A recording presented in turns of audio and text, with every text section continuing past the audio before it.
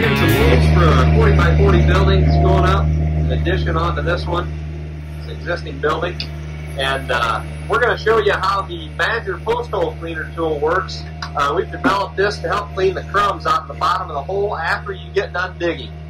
This soil here is a little bit wet, not too bad, mostly clay, some rocks mixed in, a little black dirt on top. So we're going to show you here what you end up with. You get as much as you can out. There's always some crumbs left. So we're going to finish digging these. We're going to hook up the Badger, and we're going to show you how to get a good clean bottom to help you get the best base for your building. So here we've dug all these holes. We've got the normal amount of crumbs down in there after you auger.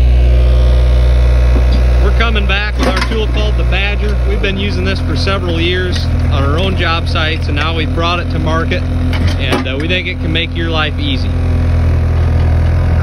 So what he's doing, he's going to go down to the hole, give it a few rotations, and that thing will fill the bucket up.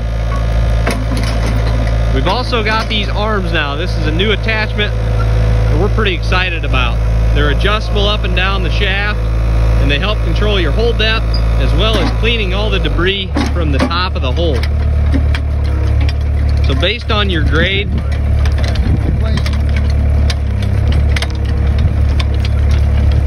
you can move the arms up and down, give them a few rotations, and everything is nice and clean. Let's take a look at this hole and see how it looks. Looks like he needs to go one more time, but he's starting to get down to a good flat base.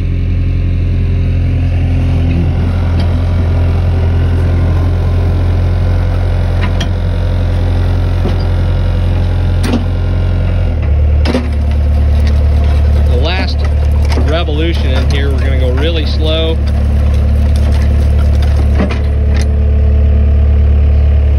Crumbs out. And there you have it. What little is left can easily be tamped, and then you can pour your footing. This is going to save you a lot of time on your job site, not have a guy come back with hand jabbers and tear up his shoulders. This hole was pretty crumbly. He's going to go again. There's a pretty good sized rock down there if you can see it, and he's going to get that right out.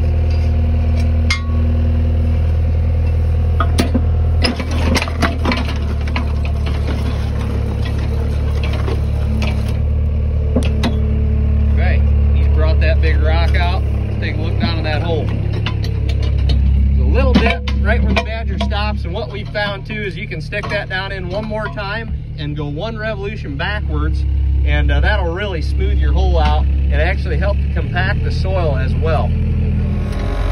We're out here today. We've dug these holes, we're cleaning them, and we are testing our new attachment for our Badger post hole cleaner. We were thinking the Flying Badger, but now we're kind of thinking the Badger Claws. So we'll let you guys help us decide here on Facebook. And what we ran into is our arms didn't have enough adjustment. They couldn't go high enough to clean these holes just on this corner due to the grade of our building site. So what we did was we folded the arms down into the transport position, and we've cleaned these holes still, which is how we always used to do it in the past. Unfortunately, now we've got to use a shovel to clean this big mound of dirt that the auger digs up. So we're gonna show you here on one of these lower holes how nice these arms work to clean the top of the hole, so you don't have to do it with a shovel.